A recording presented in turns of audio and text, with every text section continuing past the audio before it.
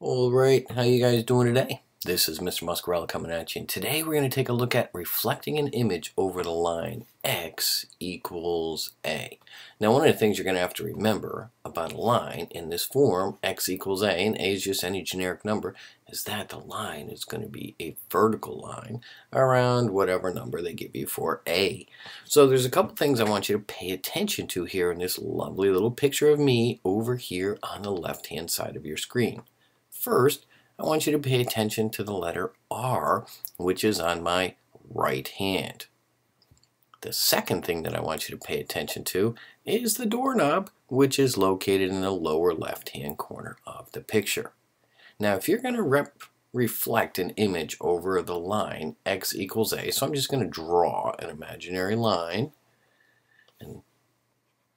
and we're going to take this image that we have and we're going to reflect it over that line so that it's a mirror image of it. Check out what happens. Hocus pocus, alakazam, look what happens to the R in my hand.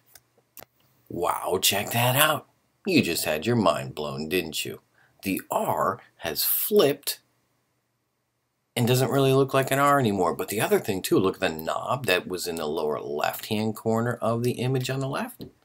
And now it's over in the right-hand corner. Now the size of the image didn't change at all. We didn't dilate it, as it's sometimes called, or make it a different size. We just flipped it over this line, which I drew here in the middle. So that's all you really have to think about when you reflect an image over a particular line, x equals some number. Not very difficult, but we're going to have to pay attention to not just how things get flipped, but also maybe the coordinates, how they change. So let's take a look at two examples to practice those two ideas. So here we're going to graph the image over the given reflection. In example 1, we have the line x equals 1. So what I want you to do is find where the line x equals 1 is from the origin, and I want you to go ahead, get out a marker, and simply just draw a vertical line at the line x equals 1. Now here comes the really challenging piece, because this image, there's parts of our image on both the left and right hand side of that, so what we're going to have to be able to do is count very carefully. First, we're going to start with the letter R. Now notice R is 1 unit to the left of the line x equals 1. So that means our prime is going to be over on the right hand side by 1 unit. So we'll label that R prime. Next, I want to move up to the letter P.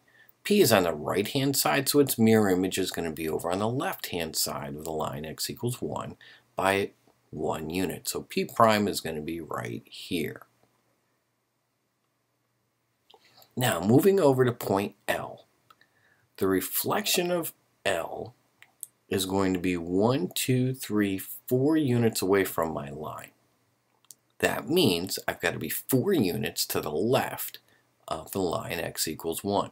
So 1, 2, 3, 4. So L prime is going to be located right there at the coordinates that you see on your screen.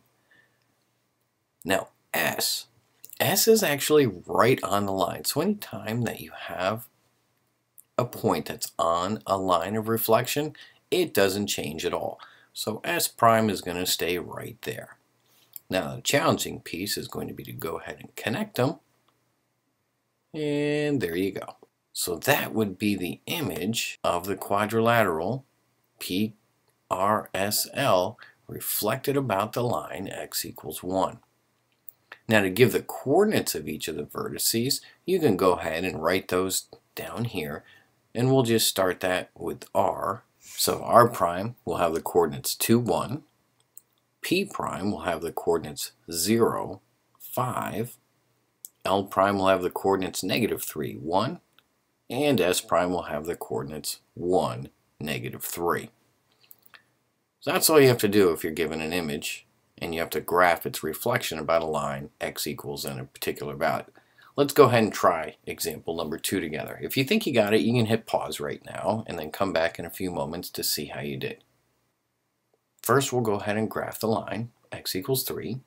And then when I count, this time point I is 1, 2 away on the left-hand side. So I'm going to need to go 1, 2 on the right-hand side of my line x equals 3. So that's going to be where I prime is.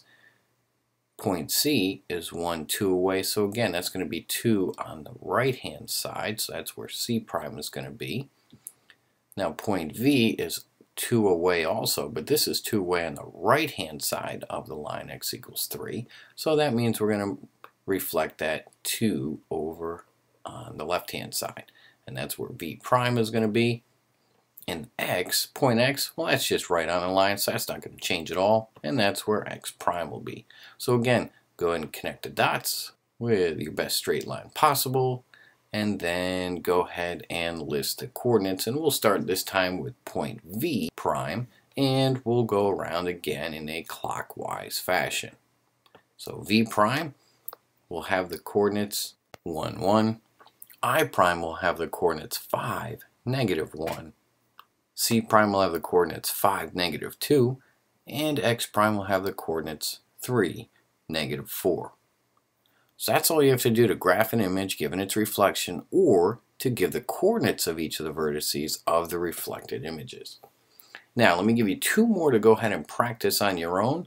So if you think you got it down, that's great. Go ahead and hit pause, then come back in a couple minutes, and what I want you to check are 2 things. 1, is the image correct? And 2, did you give the coordinates of the vertices of the reflected image correctly? So go ahead and hit pause, and then come on back in a moment and check and see how you did. So how did you do? Hopefully you came up with the correct images as well as the correct coordinates for examples 3 and 4. So that's it for watching this example 1, 2, 3, and 4 on reflecting images over the line x equals a over a vertical line. Thanks for watching. You guys have a great day, and I will catch up with you again soon. Peace out.